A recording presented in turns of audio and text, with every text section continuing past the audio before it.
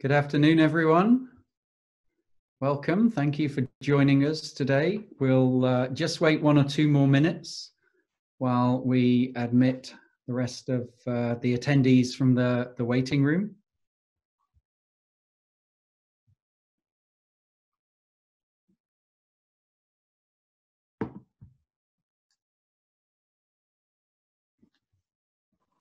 I like your background, Simon. Thank you. Nice. Even has a rainbow. Has a double rainbow, actually. Double rainbow, even better. I guess I didn't see that. Santa and I are both, we're sparring. One is the Bodleian at Oxford. Mine is the college where I did my undergraduate in Cambridge at Emmanuel. So.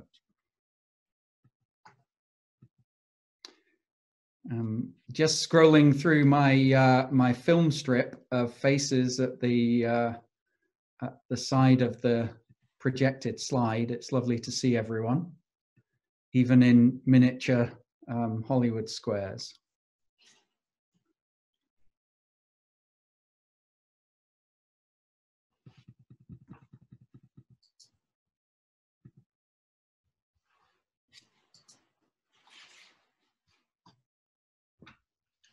Okay, well, I think I'll kick us off this afternoon.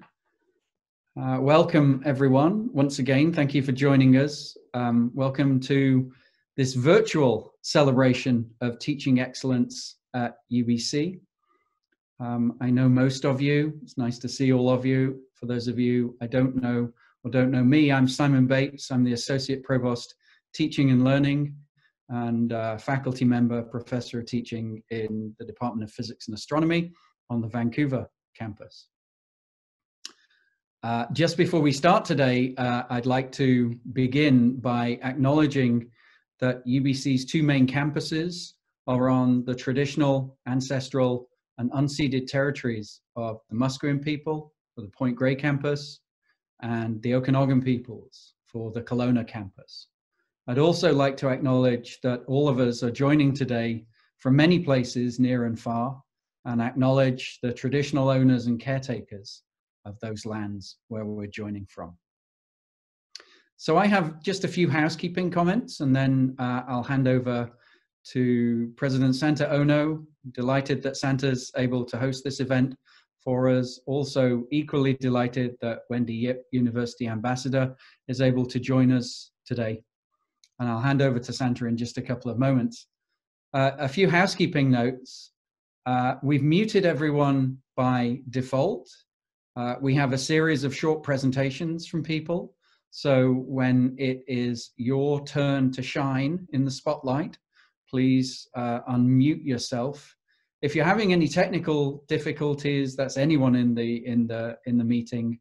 We are monitoring the group chat. So please feel free to shoot any questions or comments off there. We would love to see everyone on video, but recognize that some of you may choose to be hidden or may want to turn your video off, so that's absolutely fine. We're here and gathered to really celebrate excellence in teaching at UBC, and I wanted to offer my thanks and appreciation to all of you at this time, particularly at this time, for the ways in which that we are all adapting our teaching, we're redesigning our courses, and we're rethinking how we can engage students in courses that are running over the summer and over the fall. I know you and many of your colleagues are deeply enmeshed in that work and will be over the summer months. But I think particularly for the group of outstanding educators we've got gathered here today, you really are examples, you are leaders amongst your peers, and I'm sure you're being drawn on in both formal and informal capacities to support teaching in all its forms at UBC. So with that, I'll hand over to UBC President Santa Ono to make some opening remarks. Thank you very much, Simon, and it's wonderful to connect with all of you virtually. This is a very important occasion for the university, the second annual celebration of teaching excellence at UBC. And Liz King told me that this is the very first event that would have taken place on this day at this time at Norman Mackenzie House. And I think I speak for Wendy as well in saying that we regret that we can't actually host you at Norman Mackenzie House today, but we very much want to be part of this celebration and also look forward to the third annual celebration of teaching excellence at UBC 1 year from now. The reason why this is so important is that one of the most important parts, you could even argue maybe the most important part of what we do as a university is teaching. And this is the day each year that we honor our outstanding teachers. And it's very difficult to honor everyone because so many members of our faculty are truly committed and outstanding and innovative in their teaching. We are here to honor virtually UBC's teaching excellence, in particular the recipients of the 3M Award, the Killam Teaching Prize, and the Professors of Teaching and Teaching Excellence and Innovation Award recipients. And I understand that there'll be 19 presentations today, and I'm very much looking forward to each of them. I know that they're relatively brief, but it will really be a tour de force of excellence in teaching at the university. I also want to take this opportunity to thank you for all of your passion and your devotion to the educational mission at UBC, the way that you support our students and each other each and every day of the year. And I also wanted to say that this has been an extraordinary year in many respects. And what has really kept the institution together, and I should say, I just left a town hall meeting of students and students from both campuses. And one of the questions was, what is it about the university that is dear to you? And one of the things that was mentioned frequently in responses was the dedication of the faculty members to teaching excellence. So don't underestimate how important you are, not only to the education of our students, but also to their feeling of belonging. And for that, I want to be especially thankful to each and every one of you for being who you are and making UBC the institution that it is. And I know that you are very hard at work as we prepare for September, and that it's a heavy lift to not only innovate and to teach at the highest level, but to really transition to online instruction. So your work, your skills, your passion, your caring for the students of this institution are more important than ever before. I'm looking forward to hearing from you, and I'll turn things back to Simon to introduce the 19 speakers. Thank you, Santa, for those remarks and those acknowledgements. So it's my pleasure now to move to what I hope will be an interactive and engaging segment of this event. When you were invited, in the best tradition, you were set some homework or maybe some pre-work before class. And we invited you to submit one slide from your teaching that really exemplifies what you do and how you do it, why you chose that slide, what you think it conveys about students, your approach, your pedagogy, your ethos for teaching, and how you feel it supports student learning. So the ones that were submitted have been graded. No, only joking. We're not going to grade them. Everyone gets an A. But what we have done is we've put together a presentation with each of those 19 slides. And what we're going to try and do is invite each presenter to present their slide. You'll have 1 minute to present, and I will have to be ruthless in my approach to timekeeping, because as well as the presentation, we want the opportunity for a little bit of discussion as well. So the general rhythm will be a minute to present. After your minute, I will start waving and gesticulating politely, but insistently, that it's time to stop. And then we'll have the opportunity to take I think just one question for each speaker. So that's another request. As you listen to these presentations, please do use the group chat to pose your question to the speaker. Could be a thought, question, comment, anything you'd like to share. We obviously won't be able to get to all of them, but Carissa will pick one of them to ask each presenter. And with a bit of luck, we'll have some time at the end for some general questions and comments. So I would ask speakers, I think you know the order, or at least you should know the order in which you're presenting. We shared the slide deck with you in advance. Everyone is muted by default, so if I could just remind speakers to unmute yourself when it's your turn for the presentation. So we'll get going. I'm delighted to introduce my colleague from the Faculty of Science, Joanne Fox, who is going to kick us off. Over to you, Joanne. Okay, good afternoon, everyone. Man, it's so good to see your faces, so many friends. I miss you so much. Seeing you all together in one space, it makes me realize how much I miss you. So I hope you're doing well and keeping, you and your family are all keeping well in these very strange times. I was asked why I chose this slide, and you'll notice that I didn't submit a slide. And that was intentional because I don't use slides in my class. I submitted a picture because my class is a first-year seminar where student discussion and other student-centered activities really drive the content. What was I aiming to convey with this picture? You'll see that there's students at the center of the picture, which I believe to be fundamentally important. It does show me in the background, and I am sort of trying to convey that that's my role, is I'm there as a facilitator, I'm there as a guide for learning. In this class, students learn from each other, and they learn from engaging in the learning environment that we have very carefully constructed. I also like this picture because it shows two science students doing peer review of each other's writing. So this is Henry and Zoe, and they are reviewing their writing.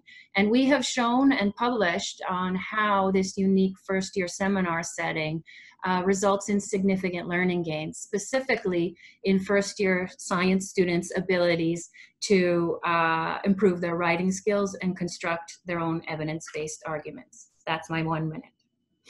Thank you, Joanne. I am going to have such a hard time this afternoon cutting off friends and colleagues like this. Well, Joanne, I'm not going to let you escape without a question. I will ask the first question, but again, if I can just ask people, please do put your questions in the chat. I know you don't have a long time to think about them. So Joanne, if I could ask you, what do you feel, what's the biggest challenge in reimagining this course for the fall, given that you'll not have the opportunity of those two students sitting side by side? Yeah, I think it's thinking about asynchronous engagement.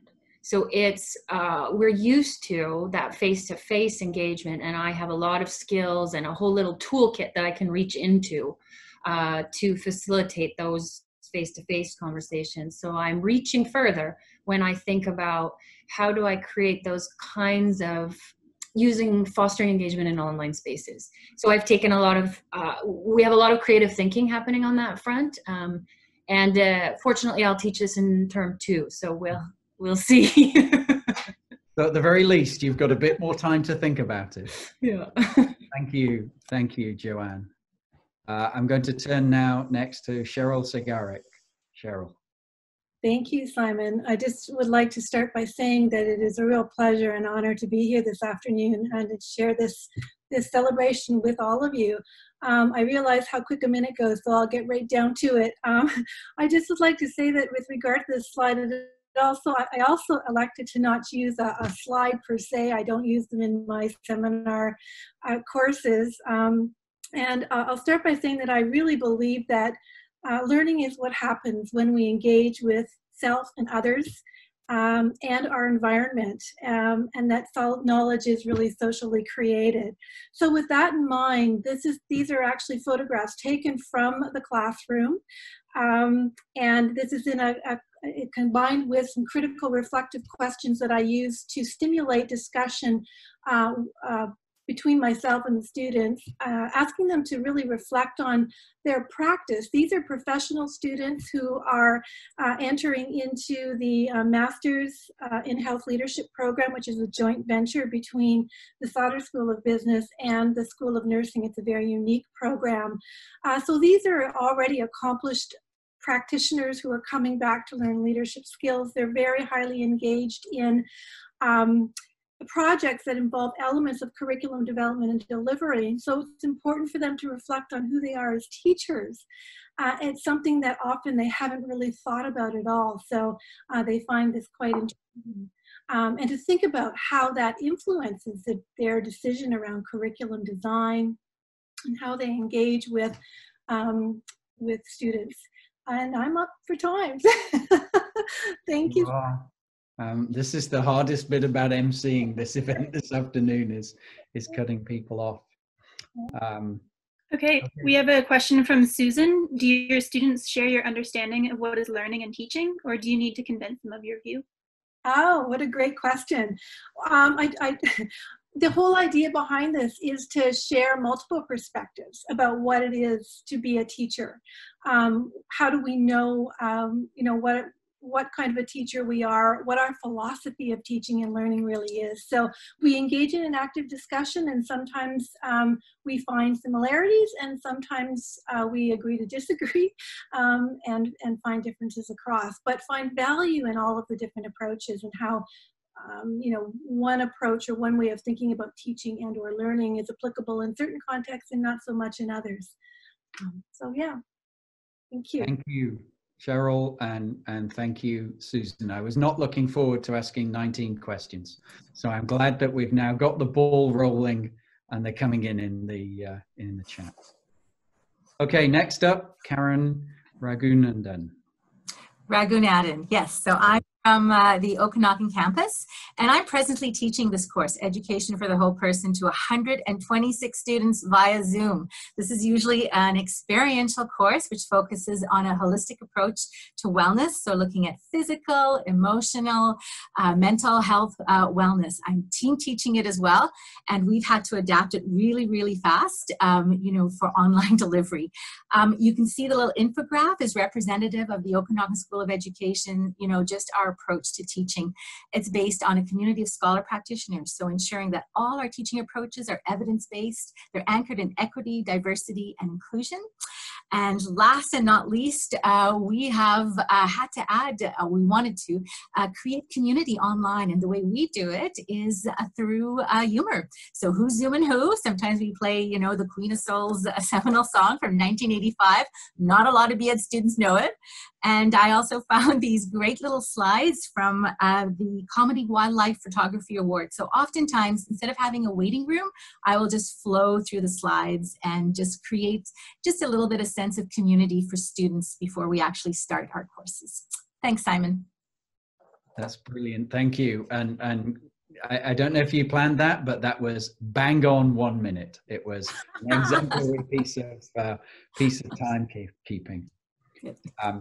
And a question from Christina. What is the usual experimental approach to this course that you weren't able to do? Yeah, so the course itself, so I teach a series of mindfulness exercises. So looking at breathing exercises, looking at mindful movement, for example, taking them outdoors and doing hikes and seeing how we can use nature to inform our practice. So we've had to do a lot of those online, and I've simply recorded myself via podcasts using Kaltura.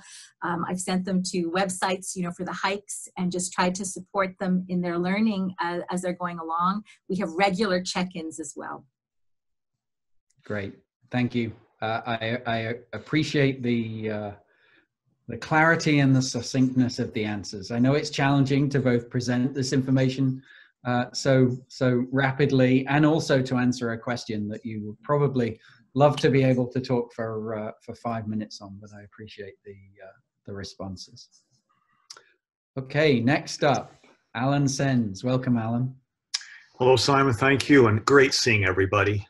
So this is from a course that's actually team taught. It's a course on nuclear weapons and arms control, political science, and applied science. So there are engineers and art students in the class. It's co-taught, myself and Matt Yedlin from electrical and computer engineering. And what we've done with this course is we flipped it. It's a 100% flipped classroom. And so all the activities in the course are peer engagement with Matt and I there as facilitators. And I chose this because I'm a big fan of simulations, of actually embedding students into a situation where they have to act in ways that not only animate the learning material, but also place them in situations that they have to problem solve their ways out of it as collectives. So 12 groups, 12 countries. And this is a slide from the actual classroom instructions about the process, and this is how you can do a simulation in one class if you choose. So great advantage here: peer engagement within groups and peer engagement across groups. And the deliverable is the 2 written components of the assignment, which are for grade at the end of the class. It's another opportunity for them to animate the materials. Thanks, Simon. Thank you, Alan. I was saving. Sorry. Go ahead. What is the biggest challenge to implementing your flipped classroom online? I can't really answer that because we haven't started yet. My biggest fear is that the courses that are flipped actually have a very unique set of challenges because they were exclusively designed to promote peer-to-peer learning and instructor facilitation. So for this particular assignment, I know we can do the within the group engagement. So each group of students playing a country can go into a breakout room. Exactly how we're going to manage the diplomacy section, which was discussion between the countries, between the groups, is going to be a very interesting challenge with 12 groups of students. Yeah, certainly is. Thank you. Next, Margot Filipenko. Thanks, and thanks for inviting me here today. First of all, this is really a bit of a cheat because I teach a range of courses, but everybody loves children's literature, so this seemed to be the obvious slide and course for me to share with you. The slide is from author-illustrator Anthony Brown, who's one of my favorites, and it's in a simple and humorous way. The book cover begins to illustrate perfectly the complex interplay between text and image. And that's kind of the focus of this particular course. And it's a way of beginning to tease out from students what they already know tacitly about the way that text and image works. For example, these 3 characters on the back of this poor woman are all looking at us. It's a demand. So we kind of know that. So the students begin to think about that. Students who take the course are primarily teachers and teacher librarians working with children and youth. The course builds on the notion that in today's world, children and youth need to navigate images as carriers of meaning. And in the best picture text and image, in the best picture books, text and image dance together in the meaning-making process. And I want the students to kind of think about that in these range of picture books. A critical approach toward multimodal text enables children and youth to actively and critically participate in the wider social power structures reflected and created within a text. In this case, gender inequality explored in Anthony Brown's wonderful and provocative Piggy book. So in this course, we really come together to look at picture books, we look at text, we look at image, we look at the theoretical underpinnings of text and image, and really explore the ways that we can surface children's understandings of what it is they're looking at in these seemingly simple books, but actually ultimately very complex books. I think I took my minute. You did. Thank you very much, Margot.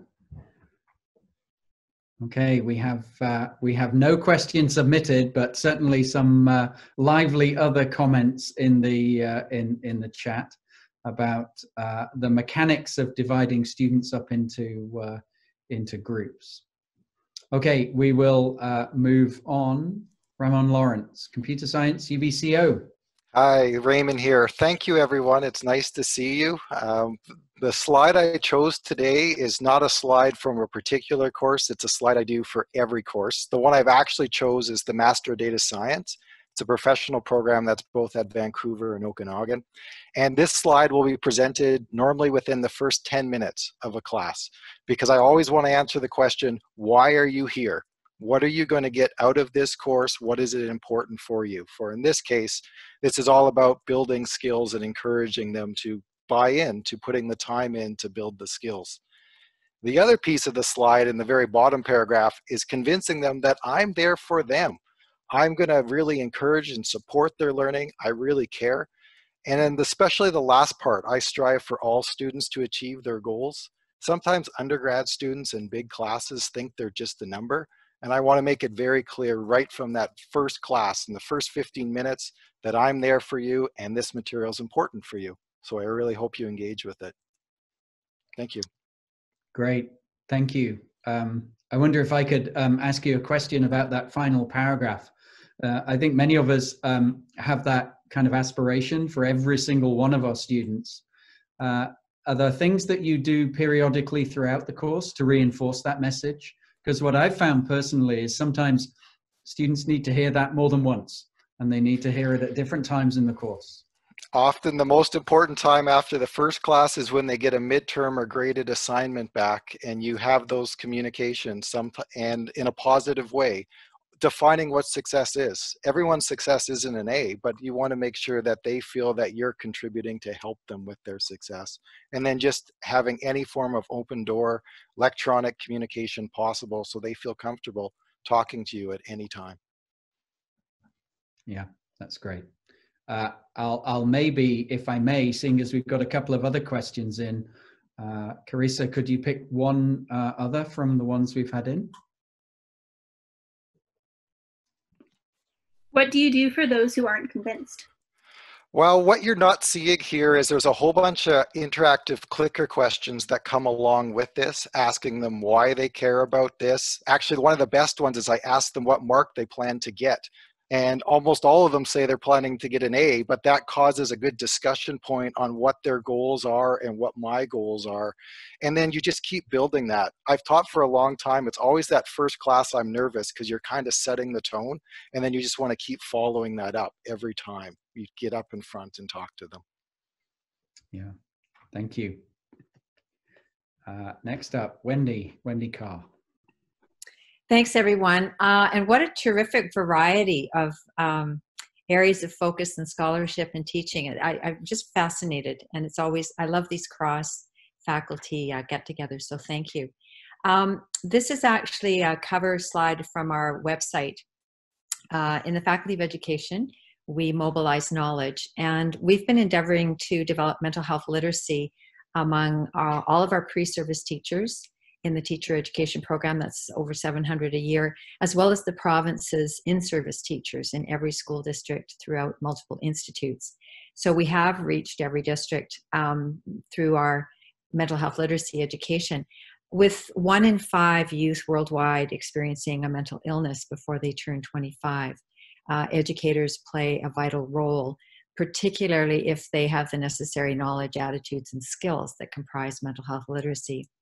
And so to really extend our knowledge mobilization efforts, we created 2 MOOCs to develop mental health literacy in educators at both pre-service and in-service level.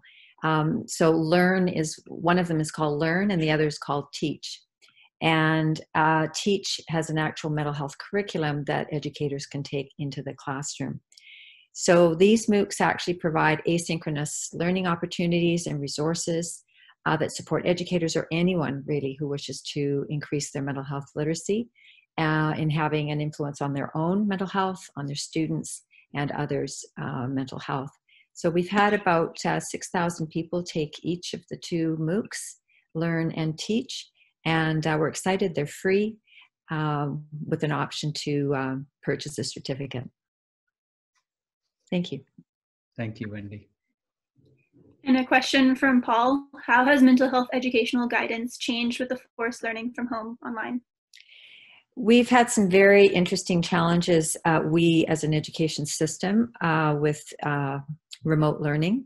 And I think we're just starting to uncover some of the influences or some of the impact. And I think that's going to be a big challenge in our system of education on campus as well as in the school system.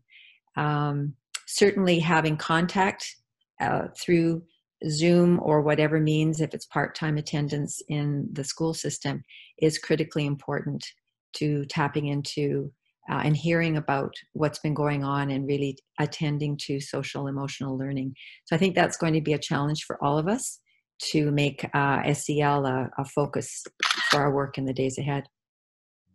Yeah, thank you, Wendy. And just before we move on, I do want to mention, I think the Faculty of Education in the development of the MOOCs, these MOOCs, and going back to the Reconciliation Through Indigenous Education, has really demonstrated the power of online open learning. I've said in the past, these are the most un-MOOC MOOCs that I've ever seen, and that's meant as a huge compliment, because they don't suffer from a lot of the other sort of criticisms of large numbers of courses that were produced in the last 5 or so years to be open and online. And I think this is building on that tremendous success. So it's fantastic to see from the Faculty of Education getting that element of education so right. Good. Okay, so now I am challenged because Deborah Butler's slide has animations in it. So Deborah, you'll have to tell me when you would like me to advance and build up your slide. Oh yeah, okay. You know what, go ahead and just put the whole thing up there. Okay, thank you. Yeah, no, make life easy. Yeah, thank you, Simon. So I'm delighted to be here.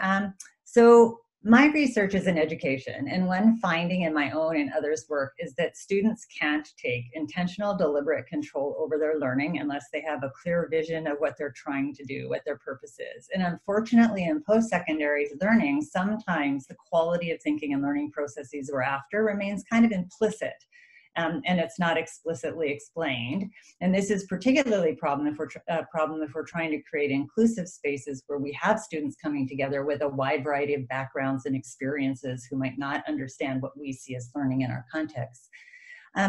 So in this slide, which I show at the start of all my courses actually, I try to make visible to students what I'm expecting, where I've landed as an instructor for their learning. So I kind of explain to them, okay, this is how I think learning works. And then I say, and so this is why I set up your assignments as I do. This is what you'll see. And actually often students are surprised when I actually say, well, I have a rationale for what it is that I'm asking you to do. It's not enough, though, to show this kind of slide and say, okay, carry on, just do this. What we also do in the first course is actually take an assignment that they need to do that exemplifies these qualities, and they have to look at it, talk about it together, think about it, and interpret how it would show and get them involved in these kinds of learning processes. And what I find when I do this in terms of value is that time invested at the outset in having them think about what they're supposed to be doing and interpret activities. And I continue that, one of the other questions, continue that throughout the course and the feedback I give in the way that we always think about assignments. It results in much deeper thinking and learning across the entire term. Thank you. And a question from Ramon. Do you find students are more likely to engage after you have explained why you evaluated them in a particular way? Absolutely. And I feel like that it demystifies what I'm asking them to do and gives them a sense of purpose underlying it. And also, because of the way I do that, it's active, constructive, it's their personal meaning making. I think it hooks in with them and gives them a bit of permission to actually work actively with ideas. So I think it's motivating on that front. And also I think that clarity of how to channel their efforts effectively really does help students to understand what they're being asked to do, but also kind of buy into why this is useful for their own learning. Yeah, thank you, Deborah. Okay, next up, Zoe, soon. Thank you. This has been so exciting and interesting. In this slide, basically pasted in as many of my favorite teaching and learning activities as I could. I basically wanted to give a sense of the active learning, student-centric lessons I try to design for my students with the goal of helping them understand and remember all the tricky concepts. I teach really large classes of first, second, and third year human kinetics and nursing students. And I'm very conscious of creating lessons that have many facets. So visual, auditory, read, write, kinesthetic components, in an attempt to appeal to and be valuable for a wide variety of learner. And these aspects have also been designed to have a fun aspect and encourage students to work together in an engaging and stress-free environment. So to be honest, I also like that these activities involve communication and collaboration and student movement. They say that sitting is the new smoking, and student movement and active learning lends itself well to promoting healthy living, as well as sending blood flow to the brain and contributing to that boost of energy and spirit, as well as camaraderie that I like to see in the classes between the students. So thank you. Thanks for having me. Yeah, thank you, Zoe.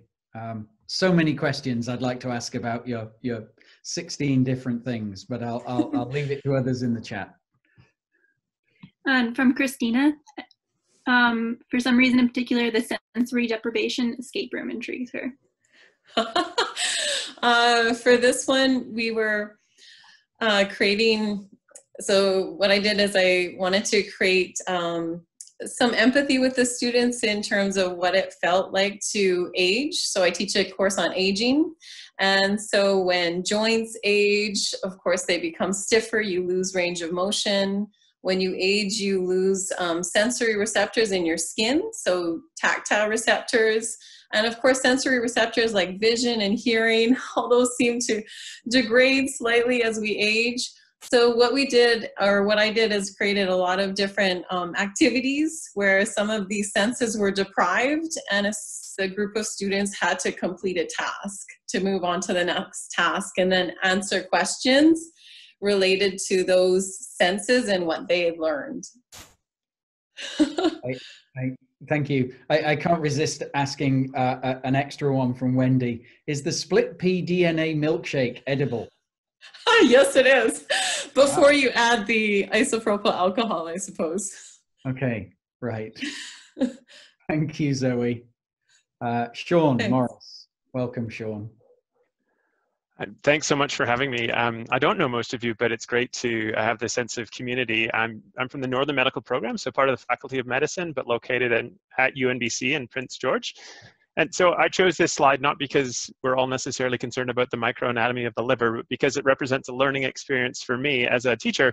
And this is a large group session where I thought I had a pretty good session going, but students told me one particular year that it was a bit confusing. And so I looked back and realized that I was doing a lot of explaining, but my slides weren't necessarily supporting that. And it wasn't really building in the way that it ought to have been. So I went back and put some effort into breaking down the concepts, explaining them at a more basic level, and building up to this slide, which was sort of the culmination slide, explaining how all the different cell types work together to allow the liver to perform its various roles. And it was well received. And I guess that's all there's to say about that. I think it's important to be humble as we go forward, having lots of teaching experience to continually be able to learn from our students. It is. Thank you, Sean. And thank you for recognizing just how important reflection is to all of us as educators. And it's very easy to think that with experience and over time, we've got it all figured out. But I'm sure many people share that sense of what am I going to learn from my students and from teaching this course this year. Carissa. And a question from Joanne. She's wondering how distributed programs are thinking about the fall term being online. Oh my gosh, that's a big question. So there's so many players in a distributed program through the different layers of administrative leadership and then the different site-specific issues. So most things are going to be done asynchronously, some things will be done synchronously online, and very few things will be done in person. And there's a little bit of room to do those things differently at the different sites. So for example, we might get to do gross anatomy teaching, extra teaching in person in Prince George to give a bit of value added to the students who are telling you have to come to Prince George, even though most of it's going to be online. And it looks like that won't be able to happen in Vancouver. Yeah, so there's a lot of complicated conversations going on. It feels a bit like walking up a snowy hill and sliding back almost as much as you're going forward at times, but we're making progress, and it's a great team to be working with. Thank you, Sean, and thanks for joining us. Paul Cubbon from Sauder School of Business. Thanks, Simon. And I echo what everybody's been saying. It's really stimulating. The only thing that would make it better would be being together, where we'd probably raise a glass afterwards. The slide I've picked is illustrative of what I try to do with my students in a lot of courses, is make them experiential quickly. This course, Technology Entrepreneurship, it's a graduate course in the business school, but it's co-taught with applied science, and the students actually come from across the STEM disciplines. And so I picked this slide because, first of all, it's a simple icebreaker that quickly gets students engaged in learning by doing. You can do this within a few minutes of starting the first class. And I know you've read the instructions by now, so I'm not rereading them. First, what it aims to convey is that there are multiple problems and latent opportunities waiting to be discovered and addressed by innovators. I'm trying to get students to define a problem that matters, that's real from observation, rather than one they made up in their dorm room. It contributes to student learning because it shows them that they can be in control of what they work on. And it's the first stage of a series of connected activities. It leads them to then formalizing these as hypotheses that they then go out and either validate or invalidate through their research. Great, thank you, Paul. And the suitcase, the duct tape suitcase, is certainly memorable in terms of anchoring that for students. Okay, I'm going to keep us moving forward. Bruce Dunham from the Department of Statistics. Welcome, Bruce. Thank you, Simon, and welcome everybody. Thank you. It took me a long time as an educator to realize that the impact I have on student learning is only in as much as what I get the students to do. We learn by constructing and creating our own knowledge, not by consuming somebody else's. So my classes are now activity centered. I get students working in small groups, and I go around attempting to coach students through activities as they're trying and struggling to do things that I'm asking them to do.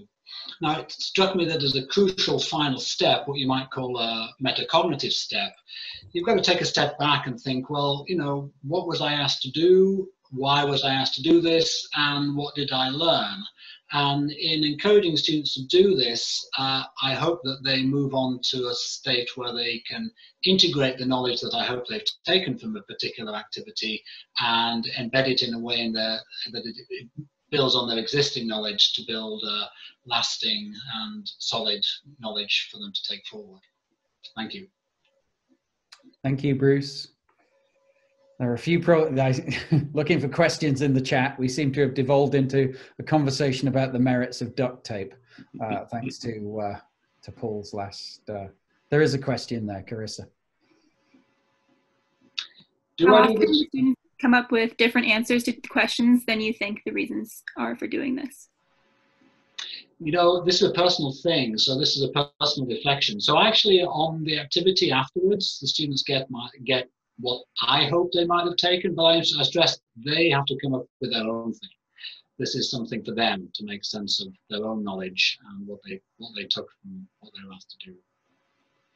Thank you. Thank you, Bruce. Thank you. Jude Walker. Okay, thank you, Simon, and it's great to see everyone. And I think these are one of the few opportunities we get to learn from people all across campus and to breaking down these silos. So I'll just get right into it. I feel, therefore I am is a great insight of the neuroscientist Damasio, and I try to expand that in my teaching to we feel, therefore we learn. And what I've presented here is student work and the idea that we make art and we make meaning. In education, graduate students typically engage in seminar-style flipped classroom learning with reading at home, discussing and asking questions in class, and writing academic essays. And this also forms a large part of my teaching as a powerful way to learn critical thinking and engage in critical reflection. However, in recent years, I've also gotten students to make art, which engages the affective, imaginative, and metaphorical, and often allows students to process ideas and make connections more quickly and see things differently. And what you see here is a compilation of different students' art pieces. And these are not artists by any means. And where I think the magic happens is when students explain the ideas that are represented by these pieces, teaching each other difficult theoretical concepts and coming up with new ideas together.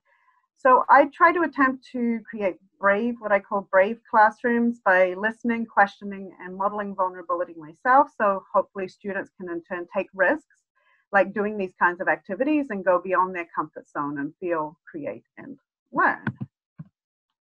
Thank you, Jude. It's great to see just as people have said, the diversity of presentations and things here today. It's great to see the diversity in what students produce, and then have the opportunity to explain why they chose to undertake that particular creation. I am going to move us on. Qian Wang, Asian Studies. Hi, everybody. Thanks, Simon, for the opportunity. So as you can see on my slides, I've chosen an instruction page for a one-on-one oral practice for students. The slide is broken down into 3 parts. In the middle part, there's a Chinese test for everybody. No, I'm just kidding. I try to sneak in a few target words for students in reading about the details of the task. They feel so proud of themselves that they can read Chinese instructions after 2 weeks of learning. And the last part is for evaluation, to tell them it's formative evaluation. You're focusing on finding out how you're doing and to finding out feedback from your peers. But the more important part is that the first part, the learning objective. As you may be able to see on the slide, this is a one-on-one oral practice between one student and a volunteer native speaker of Chinese. The goal is to facilitate students 2 types of competence. First is the communication skills, but the more importantly is the intercultural competence that is aligned with UBC's strategic plan of fostering global citizenship and the value of respecting toward different people, idea, and actions. And I think this is, we have the luxury of doing this in a small language class where students can really talk. This is not only important for the learners themselves, but also for the international students, especially the native Chinese speaking students here on campus, to encourage them to step out of their comfort zone of engaging with the learner and to see who they are from the eyes of a learner of Chinese. They feel proud of their language ability, and then learn about UBC from the learners that they communicate with. So I think it's just one of those activities where students actually get to talk with each other and explore an idea or language. Thanks. Thank you. A question from Agnes. Do you give students help with navigating the cultural differences that they uncover? Thank you. We do give them guidance, but you will be thrilled to know that students actually have lots of questions that they want to navigate, but never had a chance. So I have students asking each other, but why do Chinese people always ask me age? Like, don't they know that it's not polite to ask people their age? So through the conversation between individual students, they have their different perspectives. Native speakers of Chinese complain to their peers saying, yeah, my parents does that all the time. I feel embarrassed. But you know what? That's common in a Chinese speaking country. They're showing you care. They wanted to know more about you. So they have their different ways of navigating. I wanted to say that giving them opportunity to converse is allowing them to navigate by themselves. Great. Thank you. Santok Singh. Thank you, Simon, and good to see everyone here. So why this slide? This slide basically use it for Biology 260. I'm just teaching that during this summer term. I also use this same slide at my third-year course and also sometimes the first-year course as well. Why I chose this slide? Simply because students have, through the service, told me that this is one slide in which they really got interested in plants, in which they learned a lot about the plants on a single slide. And I don't take any credit for this slide because I got contribution from hundreds of my students in the last 5 or 6 years who filled in the blanks. This slide, I bring it right in my first lecture and then towards the end when it's the final review time. The slide initially comes as just a canvas without anything written, just the basic leaf structure in the back. It's a challenge to get students interested in plants because most of those students at the second year level we see are more interested into medicine or animal part of the physiology. So in order for to fill it in, we just asked them photosynthesis being one of the key aspects of plants. So I asked them about this basic equation of photosynthesis, which I call it as an equation of life, basically, as carbon dioxide and water being the reactants in presence of sunlight makes oxygen and sugars. And then students split into groups. They could either be called as a carbon dioxide group, water group, and so on. And they then develop this whole thing as to how plants are related to other species, how they are connected, or how they can solve the global issues or global problems like food security up there, as well as the environmental climate change, sustainability, and so on. So they also look at how oxygen is important. It provides life not only to the plants, but also to the life of all the organisms on this earth. So when they have done this part, then they do further discussions on this, write papers, or in Biology 351 or 352, they then do research on finding more answers to this. And I'll end it right here. Thank you for your attention. Thank you, Santok. Sounds like an entire course on one slide, or at least the potential for an entire course. Absolutely, and we covered that in the end, as well, which I'm going to do next week when it's the final lecture. Great, thank you. Agnes, welcome. Hi, thank you. So a few years ago, Montreal dumped 8 billion liters of sewage into the river as part of a sewer repair. And the city said there was no other option but dumping the sewage. So in this activity, I challenged students to get creative and think of some other solutions. And I chose this slide because it lies at several intersections. It's from a course where engineering instructors teach non-engineering students. It's a practical problem where we get to apply our imagination and creativity. And it leads to a discussion about trade-offs. So what would you be willing to give up to prevent this? Money, land, personal comfort. So the activity asks students to think critically about both the technological claims that they're hearing and the limitations imposed on engineering products, not only by the physics and the math, but by our values as a society.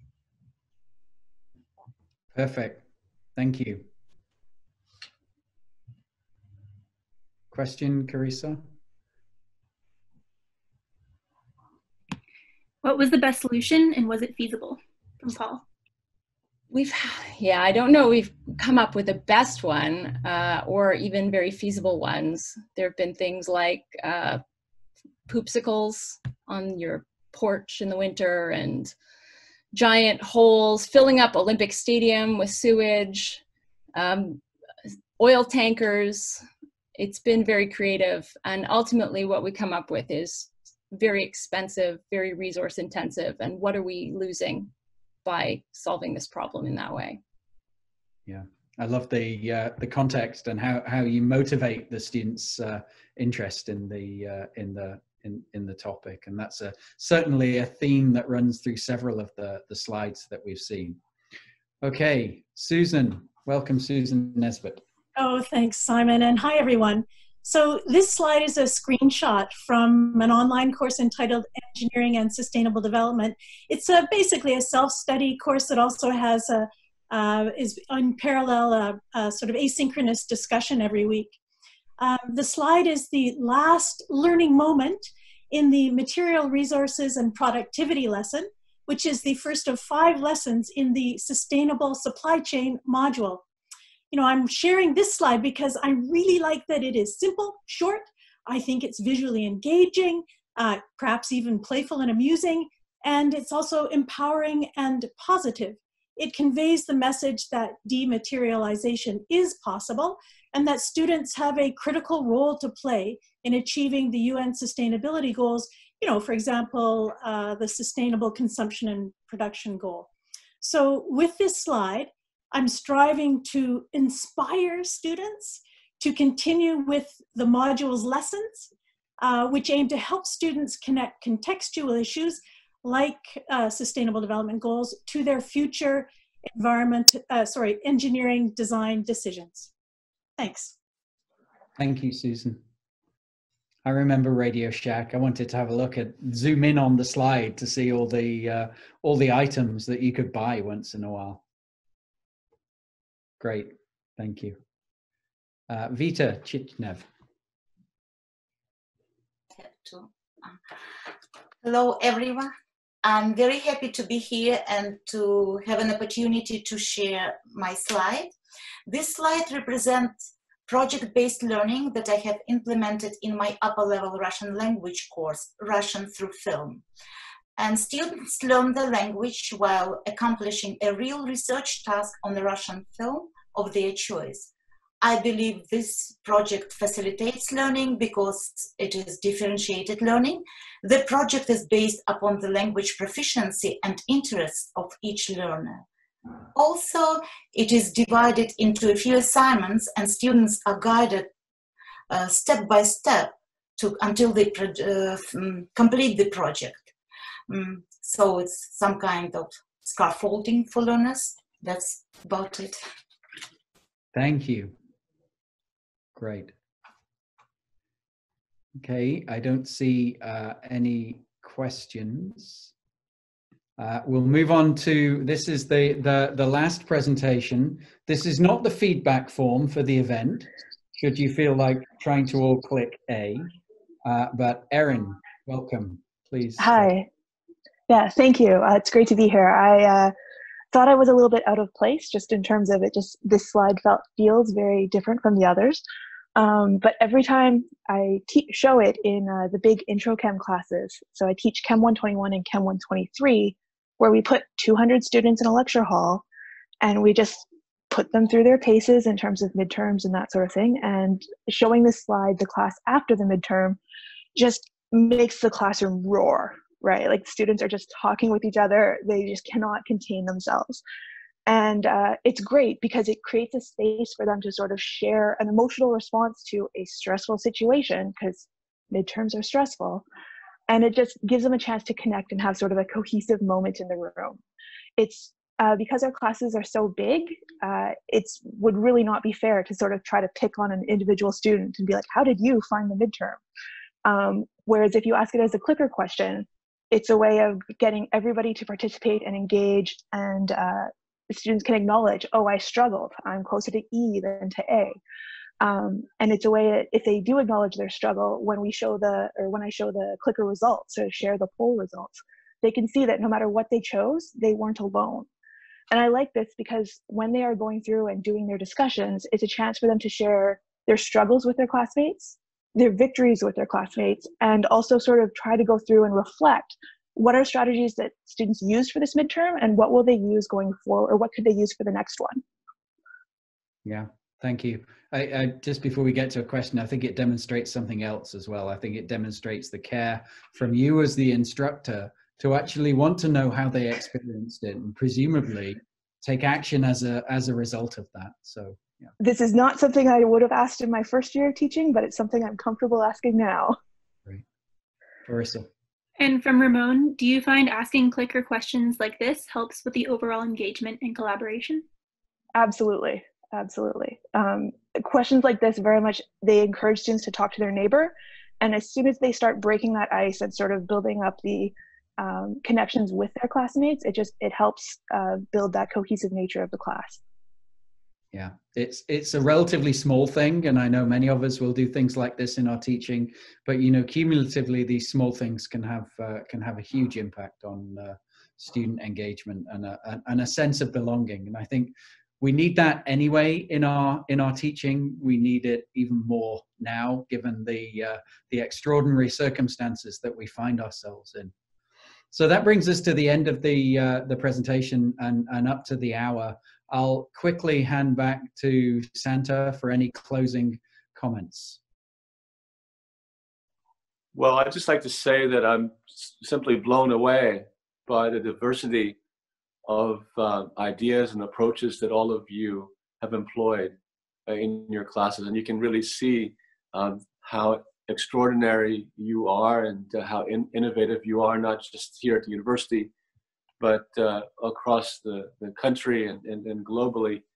That last slide, Erin, really hit home to me because of what you said about how you wanted to engage with your students at midterm and to ask them how the midterm was. And in many ways, that made me think about this upcoming year and this past several months. And another one of you actually spoke about how it's really important, this annual meeting, this celebration of teaching excellence, to learn from each other across both campuses, across many faculties, and to learn best practices and to share our struggles and to share our successes, just as is the case in that midterm in that class.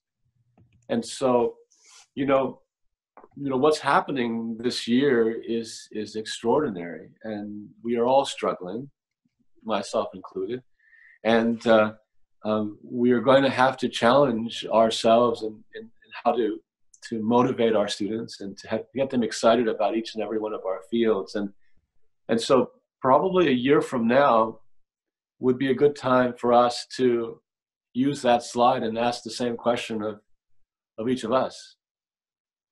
How was the year? Not how was the midterm, how was this year? And to share the challenges, the struggles, and the victories with each other. You know, if we look back at this year that's upcoming in the future, when things return to normal, I'm almost certain that this will be a year where we will have learned and grown a great deal as an institution and individually as teachers. And so I hope that 1 year from now, when we're celebrating again, that hopefully we can do it here at Norman Mackenzie House, and hopefully we can listen to each other and learn from each other and thank each other for being there for our students and being there for this institution. And I just want to end with a sort of a humorous note. Simon, when you invited Professor Singh to speak, I was sitting there and I thought you were calling on me because our first names are so similar. But I just want to end with that, and thank you all for being here today, and thank you all for everything that you do. Thank you, Santa, for those concluding remarks. And thank you, everyone. We're a couple of minutes over, but that does conclude our event. Congratulations to all of you that have been recognized through awards, both within UBC and both of our 3M National Teaching Fellows, Paul Coven and Tiffany Potter, this year, who were both able to join us. We will be sending a follow-up email after the event. We'll make the link, the recording, and all of those slides with that fantastic, rich array of ideas and information available to all of you. So thanks very much. Stay safe, everyone.